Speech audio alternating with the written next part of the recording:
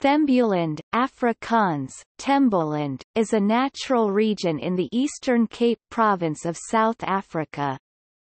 Its territory is the traditional region of the Thembu people, one of the subgroups of the Xhosa nation. It was formerly also known as Thembuland or Thembuland.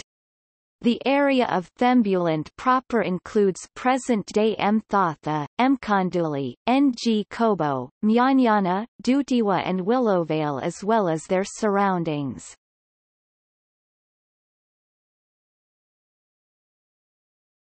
Topic: Geography. Thembuland was historically defined as the area between Mthatha and the Upper K River. As such it formed an area of 50 by 120 miles, although its boundary was considered disputable with Pondoland on the coast, and with Fingoland just to the south. The definition of the area has also changed over time. Before colonial conquest, it was divided into Thembuland proper, Emigrant Thembuland and Bomvanaland. The Bomvana were a related people who lived on the east bank of the Bashi River, in what was later the district of Elliotdale. In colonial times it was defined as consisting of the districts of Mnyanyana, Nkobo, Mkanduli, Mthatha, St. Mark's, Southeval and Halanga.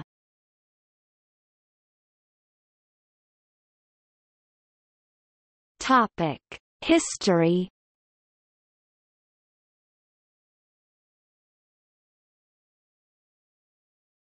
Topic: Early history.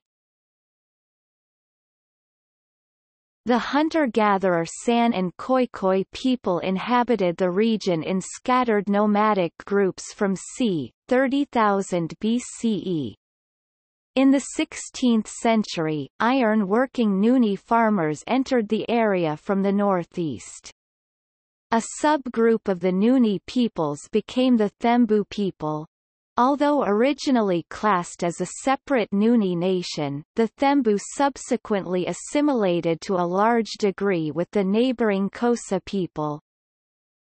Thembuland became an independent kingdom, ruled by the Hala royal clan. British interference and incursions began in the 19th century. From 1871 the Thembu became engaged in a protracted war against an alliance of neighbouring Xhosa-speaking peoples, including the Pondo, the Bomvana and the G. Kalika. The Thembu paramount chief, Ngongelizwe, had sought to unite the various Thembu clans but had come under increasing military pressure from Sarhili, paramount chief of the G. Kalika. The conflict had a personal side, as Ngongelizwe's chief wife Novili was the daughter of Sarhili, and rumors had been spread that Ngongelizwe had ill-treated her. Facing severe military pressure from the combined armies of his enemies, Chief Ngongelizwe and his ministers approached the nominally independent Cape Colony to negotiate alliance and possible incorporation.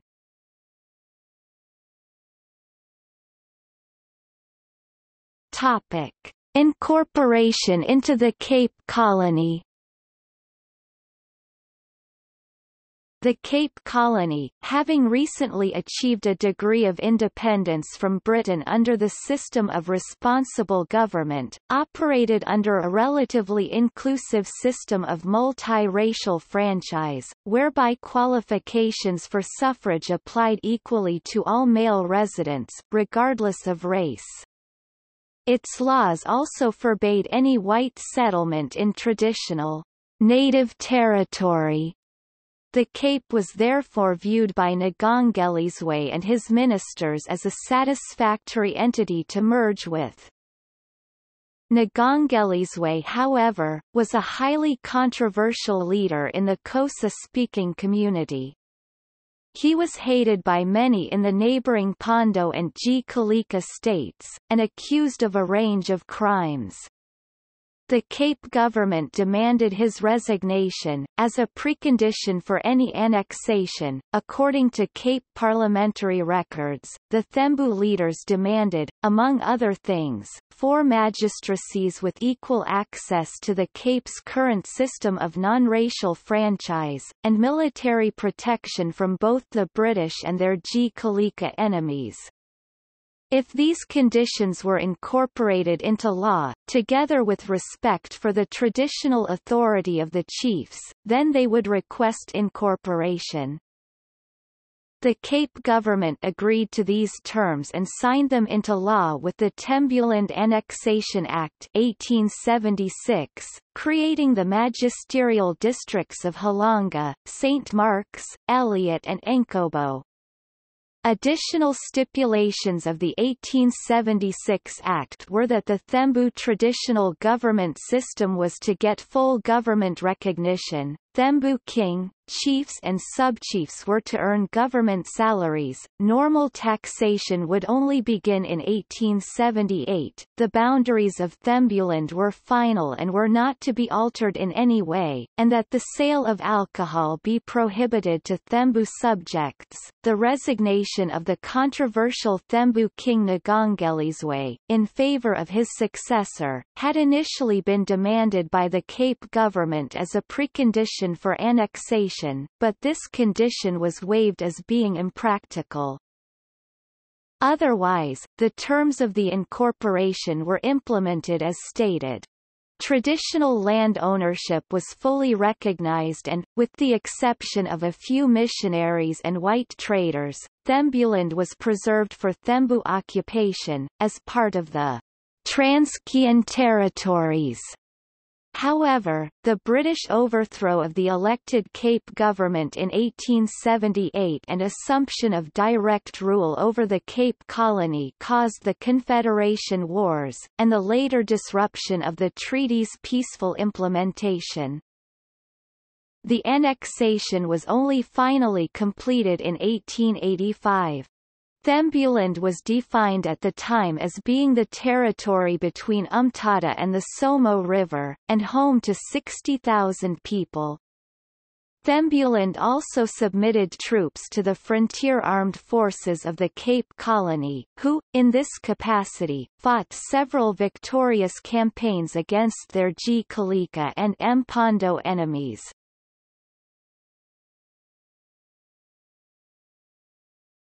Topic: Early political restrictions. According to the original laws of the Cape Colony, as well as the terms of the Annexation Act, Europeans were prohibited from owning land in the Thembu territories. This was initially intended to prevent the dispossession of the Thembu by aggressive settlers, however in the ensuing political upheavals, the law was badly enforced. From the 1880s, the pro-imperialist governments of Prime Ministers John Gordon Sprigg and Cecil Rhodes turned a blind eye to white incursions. Already by 1882, white settlers had illegally moved north of the Great K River and, in the same year, Chief Ngongeliswe himself sold territory within Umtata district to white landowners. In 1894, the Glen Grey Act constituted the Thembu chiefs as leaders of district councils, thereby establishing a system of proxy rulers. The government of Cecil Rhodes passed legislation, such as the Parliamentary Registration Act, that severely curtailed the voting rights of the Thembu and all black African citizens of the Cape.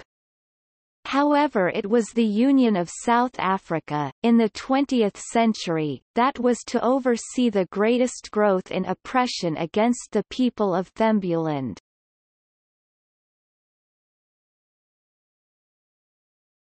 Topic: The Union of South Africa and Apartheid history. Later, in the lead-up to the Union of South Africa and the beginning of apartheid, the franchise and property rights of the Thembu were gradually revoked, and what rights remained were applied only in their original homeland. Later still, under apartheid, the Transkei was turned into a Bantustan. In the ethnic theory underpinning apartheid, the Transkei was regarded as the homeland of the Xhosa people. As a result, the Thembu people are often misidentified as being Xhosa.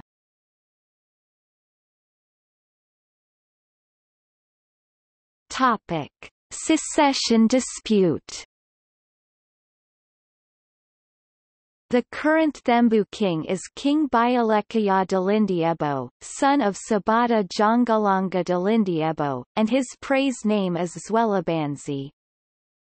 The king caused controversy in 2009, by calling for secession from South Africa, as a response to a criminal case against him. In December 2009, King Bialekaya was convicted of offences including culpable homicide, kidnapping, arson and assault. In response he proposed secession from South Africa and later demanded that the South African government pay the king R900 meters and the tribe a further R80 BN in compensation for the humiliation caused by the criminal trial. Dalindyebo was imprisoned in December 2015, has since been customarily dethroned, and is expected to be administratively dethroned in the near future.